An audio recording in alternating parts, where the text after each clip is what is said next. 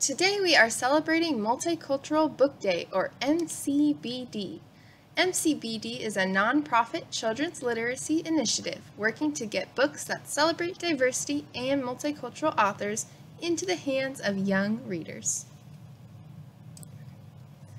Momma, Did You Hear the News? Is about a young boy that is worried and fearful about another shooting of an unarmed black man that he sees reported on the news. His parents decide that it is time to give him the talk.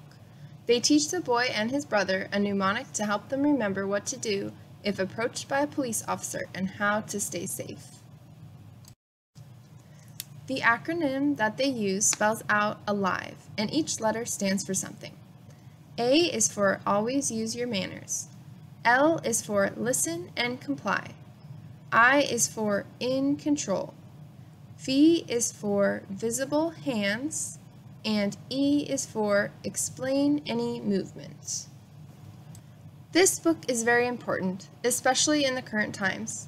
It raises awareness of issues that Black people have to face that others may not even be aware of.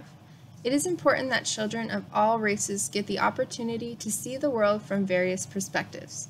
This book provides a safe and thoughtful way to talk about the subject of racism in society with young children of any race. Although it is a difficult topic, the author was able to approach it in a way that is suitable for children, and the illustrations are friendly while still being able to convey a significant message.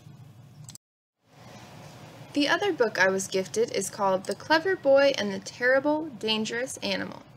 It is a story that is part of an oral tradition from the Middle East and Central Asia. The book has side-by-side words in English and Arabic. It is about a young boy who walks to a local village. When he gets there, he finds that the townsfolk are afraid of something unknown, which they call a terrible, dangerous animal. It turns out what they thought was a scary animal was just a watermelon. Because he knows all about watermelons, the boy is able to explain to the townsfolk that there is no danger. There are some nice messages in this book. One being, don't assume something is bad just because it is unknown, and the other being, you can learn a lot from other people that have had different experiences than you have. The boy in this book is able to share his understanding with the other people, which helps them grow and flourish. The illustrations are beautiful and remind me of classic tales from the Middle East. The book fits into the parable category, in which the story is simple but conveys a moral at the end. I also appreciate the different languages that this book allows each reader to experience. Overall, it is a wonderful way for young readers to experience a different culture. Thank you for joining me today.